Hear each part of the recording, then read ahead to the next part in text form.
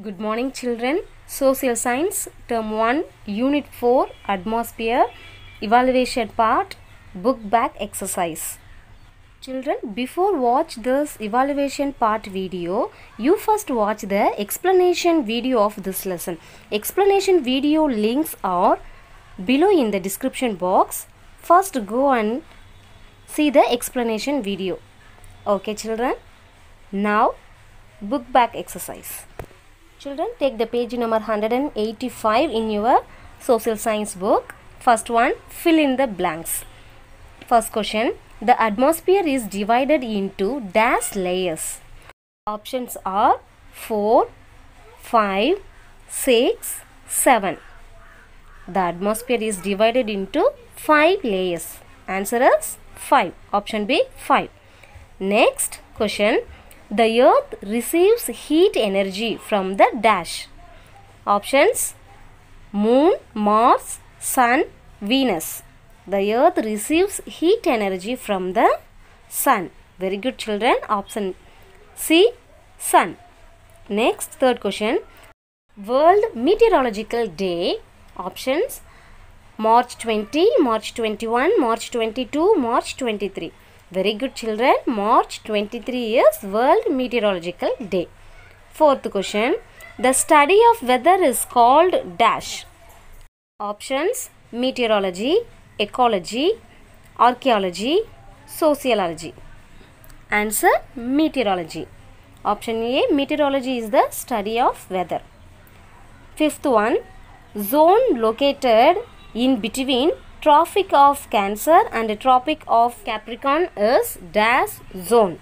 Options, temperate, subtropical, cold and torrid zone. So the answer is option D, torrid zone.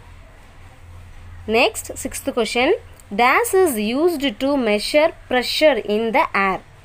Options, barometer, thermometer, anemometer and wind vane. So the answer is barometer. Barometer is used to measure pressure in the air. Okay children. Now check your answers.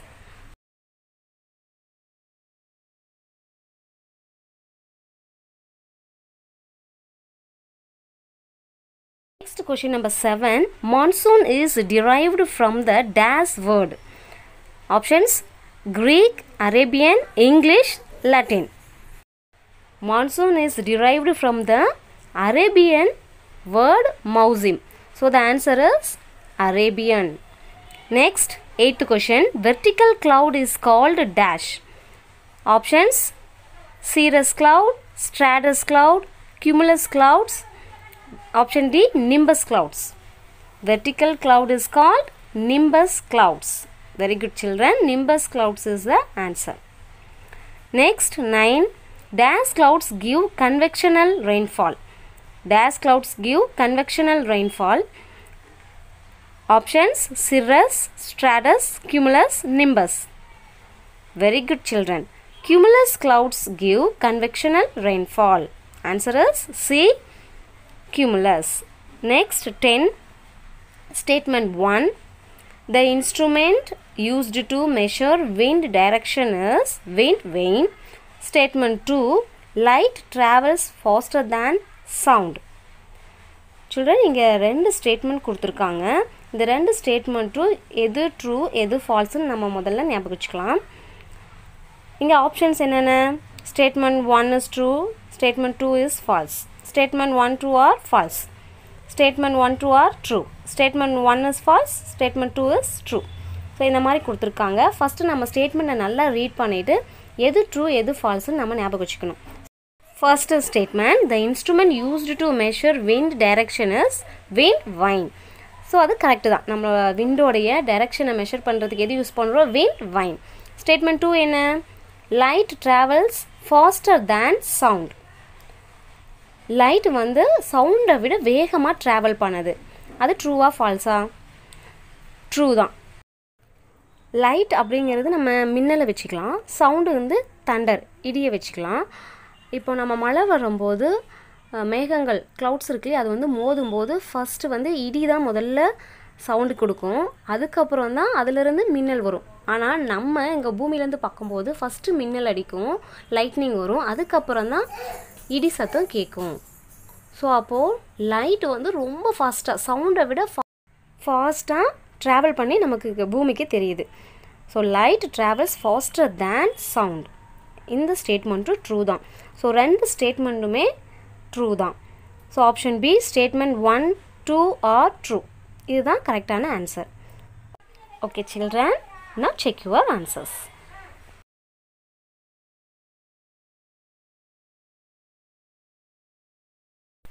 Next, fill in the blanks. Number 1 question, the instrument used to measure heat dash. Heat measure பண்ற instrument என்னது? Very good children. நம்ம ஃபீவராக இருக்கும்போது hospital போகும்போது எதை வச்சு measure பண்ணுவாங்க? டெம்பரேச்சரை measure பண்ணுவாங்க இல்லையா? Very good, thermometer. The instrument used to measure heat is thermometer. Next, the imaginary lines drawn parallel to the surface of the earth is dash. The imaginary lines நம்ம படிச்சிருக்கோம். எர்த்தோட சர்ஃபேஸுக்கு parallel அப்படின்னா இணையாக போகுது. சர்ஃபேஸுக்கு இணையாக வரைஞ்சிருக்க இமேஜினரி லைன் என்னது? Very good children, latitudes.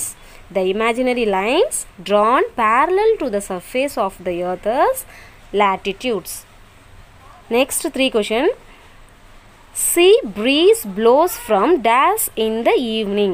Sea breeze blows from dash in the evening. Sea breeze எங்கிருந்து எங்க வீசும்? Very good. Sea to land.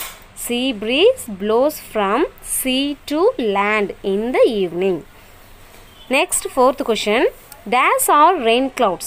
நமக்கு அதிகமான ரெயினை கொடுக்கறது எந்த clouds children? Very good. Nimbus clouds.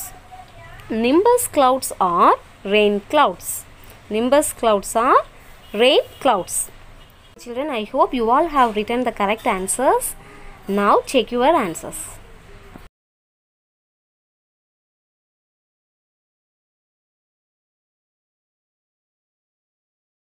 Next, match the following.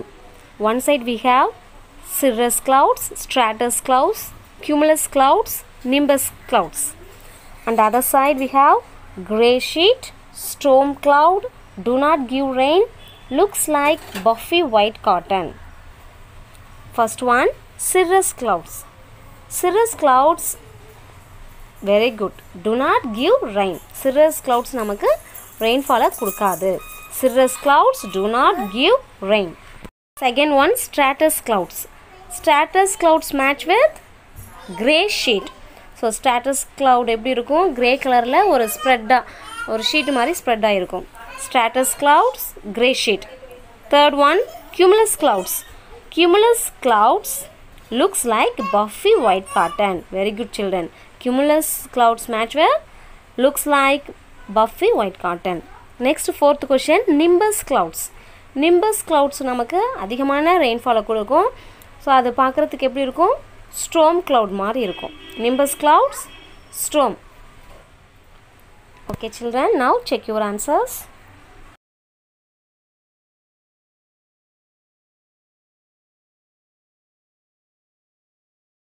Next, straight, true or false. First question, all weather changes occur in the troposphere. எல்லா weather சேஞ்சஸுமே எங்கே நடக்குது? ட்ரோபோஸ்பியரில் நடக்குதுன்னு சொல்லியிருக்காங்க. இந்த ஸ்டேட்மெண்ட் என்னது? Very good, true. First statement is true.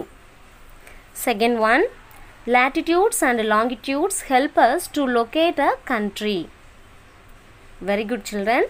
நம்ம மேப்பில் வந்து இந்த பிளேஸில் தான் இந்த கண்ட்ரி இருக்குது அப்படிங்கிறது எதை வச்சு சொல்லலாம்? latitudes லைன்ஸை வச்சும் longitude லைன்ஸை வச்சும் நம்ம சொல்லலாம். So second one also true. Third question, atmosphere gets heated by conduction than solar radiation. Conduction means கடத்தல். ஏர் molecules அவ்வளோ ஈஸியாக எல்லாத்தையும் கண்டக்ஷன் பண்ணாது. சோலார் ரேடியேஷனாக உங்களுக்கு தெரியும், சன்லைட்டிலேருந்து வர ரேஸ் தான். டெரெஸ்ட்ரியல் ரேடியேஷன் நம்ம வந்து படிச்சிருக்கோம். டெரெஸ்ட்ரியல் ரேடியேஷன்னா நிலக்கதிர்வீச்சு. இந்த டெரெஸ்ட்ரியல் ரேடியேஷனால தான் நம்ம அட்மாஸ்பியர் அதிகமாக ஹீட் ஆகுது. சோலார் ரேடியேஷனை விட டெரஸ்ட்ரியல் ரேடியேஷன் தான் அதிகமாகுது. ஆனால் இங்கே என்ன கொடுத்துருக்காங்க, கண்டக்ஷன் தான் கொடுத்துருக்காங்க. ஸோ இப்போ நம்ம கண்டக்ஷனையும் சோலார் ரேடியேஷனை தான் கம்பேர் பண்ணணும். சோலார் ரேடியேஷனை விட கண்டக்ஷன் வந்து அதிகமாக அட்மாஸ்பியரை ஹீட் பண்ணாது. ஸோ இப்போ நம்ம கொடுத்துருக்கிற ஸ்டேட்மெண்ட் வந்து falls. Atmosphere gets heated by conduction than solar radiation. Statement is false. Fourth one, the main reason for the change of wind direction is to earth rotation.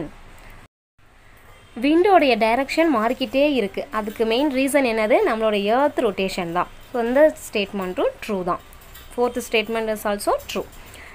Next fifth one, cyclone moves in anti-clockwise direction. This is true. Cyclone moves in anti-clockwise direction is true. So நம்மளுடைய எர்த்தோடைய north hemisphere இருக்கு இல்லையா, அந்த side வந்து cyclone anti clock wise டைரெக்ஷனில் move ஆகும். அதே northern சைடில் பார்த்தீங்கன்னா கிளாக் வைஸ் டைரெக்ஷனில் மூவ் ஆகும். ஸோ ரெண்டு டைரெக்ஷன்லையுமே சைக்ளோன் மூவ் ஆகும். So this is a true statement. Okay children, now check your answers.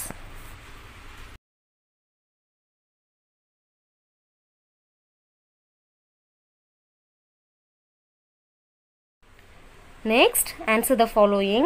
First question, what is climate? What is climate? Children, take the page number 172. Climate அப்படின்னு கொடுத்துருக்காங்க இல்லையா, so அதுதான் first கொஷினோட answer. Climate is the average weather condition of vast area over more than 30 years. This is the first question answer. Next, second question. Name the atmospheric layers. Atmospheric ஓட layers என்னென்னு எழுத சொல்கிறாங்க. The page number 173. Atmospheric layers கொடுத்துருக்காங்க இல்லையா, so அதில் பாருங்கள் blue லெட்டர்ஸில் இருக்குது. Troposphere, stratosphere, mesosphere, thermosphere and exosphere. லேயர்ஸோட name மட்டும் எழுதுனா போதும். This is second question answer. Next third question, right a short note on the nimbus clouds. Nimbus clouds பற்றி எழுத சொல்லியிருக்காங்க. Take the page number 182. Children, note down the third question answer. Nimbus cloud appears as dark or grey in color. It gives heavy rainfall. It is called vertical or rain clouds.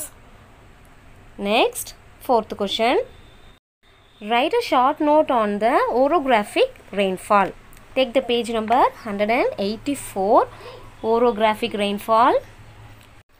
When the moisture-laden winds from the sea rises as it moves over a mountain range, it becomes cool and causes heavy rainfall. The opposite side of the mountain is called leeward side.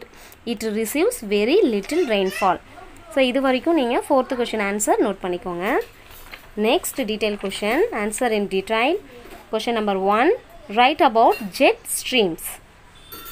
Take the page number 181. இங்கே 2 points மட்டும் தான் கொடுத்துருக்காங்க children. Note பண்ணிக்கோங்க. Air currents in upper layers of atmosphere is known as jet streams. It could determine the arrival and the departure of monsoon winds in India. So, இது வரைக்கும் நீங்கள் detail number 1 question note பண்ணிக்கலாம். Second question, explain the types of winds. Children, take the page number 179. Different types of wind இருக்கு இல்லைங்களா, so அதிலேருந்து note பண்ணிக்கோங்க. என்னென்ன types இருக்குது, planetary wind, monsoon wind, அதில் இருக்கிறது எல்லாம் நீங்கள் எழுதணும். Next 180ல் sea breeze, land breeze.